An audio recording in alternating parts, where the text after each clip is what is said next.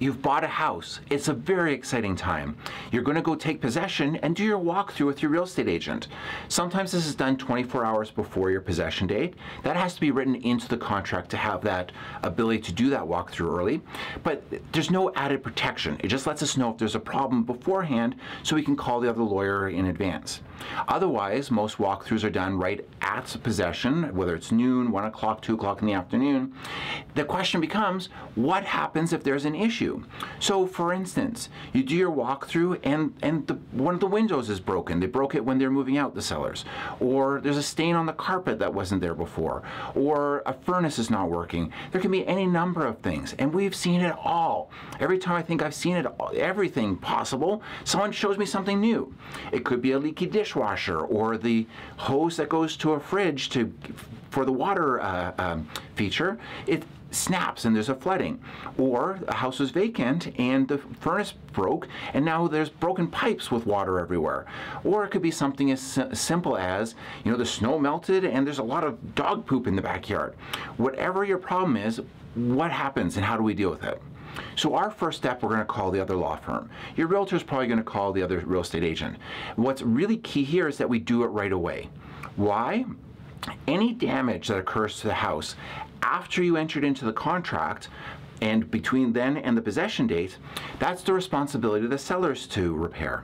So for instance, if you move into a house, you don't use the stove because you're using Uber Eats or a food delivery service because it's easier, you just moved, and who says no to pizza? And then discover that the stove doesn't heat up. The other side, when we call them and say, hey, the stove's not working, may come back to us and say, well, it was working on the possession date, sorry. In which case you have to try and prove, which would be very hard, that it wasn't working when you took possession of the property.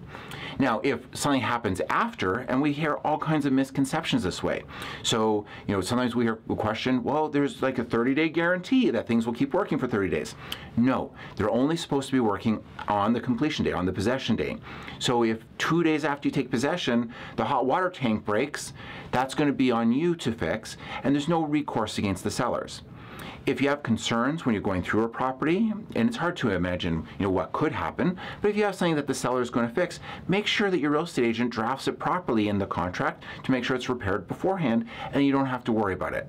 If you have concerns about damage or that things aren't going to be done when you do your walkthrough, your real estate agent, when you're negotiating the contract, can put in a holdback that puts money aside in case there's a problem. For instance, you have a home that's got all kinds of junk in it, whether it's a hoarder or just someone who saves really valuable things, and you're concerned they're not going to take it all with them, you can negotiate a holdback, and then on the walkthrough that you do with your realtor, you can see if it's still there, then those funds get released to you so you can hire a trash removal company or what have you. If you have questions, make sure you talk to your lawyer and your real estate agent to make sure that they're addressed, and anytime there's an issue that comes up on your walkthrough, reach out right away. Don't delay. It's going to be important for us to help you.